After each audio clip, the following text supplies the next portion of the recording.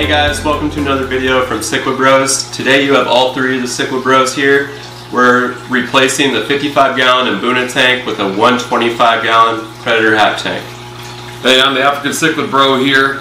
My two brothers came down to help me install the 125. Really excited about the upgrade, showing you how we did everything, step-by-step process, and of course the final result.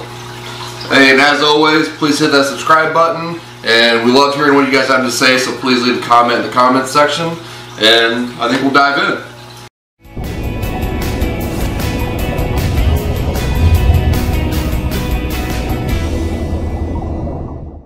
Okay guys, so Quinn and I are now driving down a couple hours to help our brother set up the 125-gallon aquarium. He needs some help moving it down the stairs and all of that, so we're really excited and can't wait to show you the experience. Make sure to stick around to the end of the video so you don't miss the tank completely set up and looking good. So here's our 55-gallon aquarium in our brother's basement. We're going to be replacing this with a 125-gallon aquarium right on this wall. We currently have 7 Predator Haps, and they're going to get much bigger and they need a bigger tank, and that's what we're going to give them. So we decided to go with a 125-gallon aquarium from our local PetSmart. You've probably seen these kits in your PetSmart or Petco. There was a pretty good sale where it's only $499, which comes with the tank stand, the lids, and lighting. We bought other materials separately, such as the sand, the lighting, and filters, and we'll go into more detail on that later in the video. So after buying this from PetSmart, we had a local employee help us load this onto our U-Haul. We had actually rented a U-Haul van for about 20 bucks just for the night. The tank and tank stands were just a little bit too long to fit in our SUV. So the tank and stand weren't too difficult just to load onto the van. As an empty tank, it wasn't too heavy. However, it did feel heavy when we were taking it down the stairs. So the first thing we did was wipe down the glass to get all fingerprints, debris, and everything else that might have been in the tank, just to make sure it's perfectly clean before we start.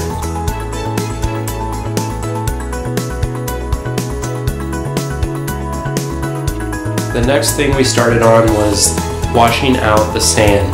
So we got 7 25-pound bags of black sand. It's really important to wash out your sand to make sure that your tank doesn't cloud up, especially with black sand. This is very easy to cloud your tank up, and you just want to thoroughly rinse it out with a garden hose or a sink faucet, something like this. We used a bucket and a shower head for each bag of sand, and it took quite a long time, but it was definitely worth it in the end. We got the bags of sand from PetSmart as well, and if you're curious about all the different products we used in this 125-gallon tank build, we'll link those in the description below for more information. So as one of us was cleaning the sand, we also were draining the 55-gallon tank so that we're able to move it slightly down the wall because the 125-gallon tank was going right in its place. We also wanted to keep the 55-gallon tank running at least overnight. We were keeping the Predator Haps in the 55-gallon tank still running while we were fully setting up the 125-gallon tank. And if you're curious, we were using established media from the 55-gallon tank to put in the new setup for the 125. Anytime you're setting up a brand new tank, you definitely need to know about the nitrogen cycle. There are plenty of videos out there. If you're setting up a brand new tank, go search for those, learn about it. We basically did a shortcut by using established filters. As you can see in the top right, we have an AquaClear 110 that will be running on this tank, and it was previously on the 55. We also put media from this AquaClear 70 into the FX6 that we'll show you in a bit. So even though we thoroughly washed our black sand, there was still a bit of cloudiness to our tank. We ended up doing another water change, which essentially was just washing the sand out, an extra step. So a quick overview of the equipment that we're using. As far as filtration, we're using the FX6 canister filter, as well as an AquaClear 110 hang on the back. We have 2 water pumps to keep water moving at all times. Predator Haps love water movement. We have a Current USA satellite light. We have 2 Fluval heaters, 200 watts. We ordered a black background, and as mentioned, we have black sand here. As far as decor, it's relatively simple. Predator Haps like a lot of open space to swim, so we're just using a few rocks from the 55-gallon tank, as well as a fake plant. So we filled the 125 back up with water, and now it's time to set up the FX6 canister filter. We're going to do a future video on how to set up the FX6 and the recommended media for each level of the canister filter, but for now, we just hooked it up to this 125-gallon tank. Our intake and out tank are close to each other. Sometimes people put them on opposite ends of the tank, and you can definitely do that. We have the aqua clear on the other side as well as water pumps, so it just made more sense for our water movement in the tank. As you can see here, we have a lot of good surface agitation. You want to point your water pumps up towards the surface so that you have enough oxygen exchange happening at the surface. So we just set up the filter, and now the tank's starting to clear up. Here's the black sand with some air bubbles that are just starting to go away. We're really liking this setup so far, getting really excited. We love the black background and the black sand. We think the fish are really going to start to pop. And then we added in the rocks and the plant that we mentioned before. And as you can see, this tank is a little cloudy. We just used a product called Chem Clarity, which clouds up your tank temporarily. But after about 24 hours, your tank is pristine. We highly recommend it if you're really concerned about your water clarity. And then it was time for maybe the least fun part of the project, which is catching the fish and moving them into the 125. So we definitely recommend lowering your tank water, making it easier to catch the fish. Here we have a Buccochromis notitania, first guy in the tank.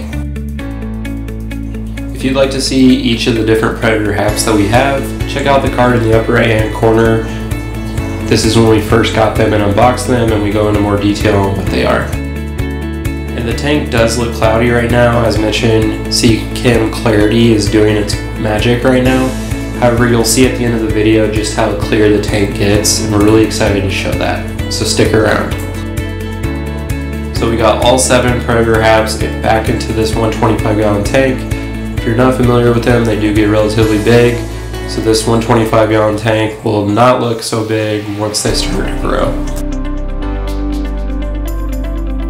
After we've had the tank running for a while with the fish in it, you're about to see the difference in Chem Clarity before and after. And here's what the tank looks like now. We're very happy with the way this turned out. We love the look of it. The simplicity is great and perfect for Haps. We do have extra rocks that we may add in over time, but we want to be careful with that because Predator Haps can be territorial and aggressive when there are caves for them to claim. All the fish are doing great. Our water levels are perfect over the first couple weeks. Again, if you're ever setting up a tank like this, make sure you're using established media. If you put these fish in without an established tank, there's a high likelihood that they just won't make it. These guys are already starting to show some color and design on their bodies, and it's awesome to see. We can't wait for them to grow up and to share their journey and their growth with everyone. And if you haven't already, please make sure to subscribe down below. We're going to be giving all those updates we mentioned in future videos. And also, if you have any questions about the setup that we have here or the Predator Haps, leave those down in the comment section below. We love to hear from everyone, and that's much appreciated.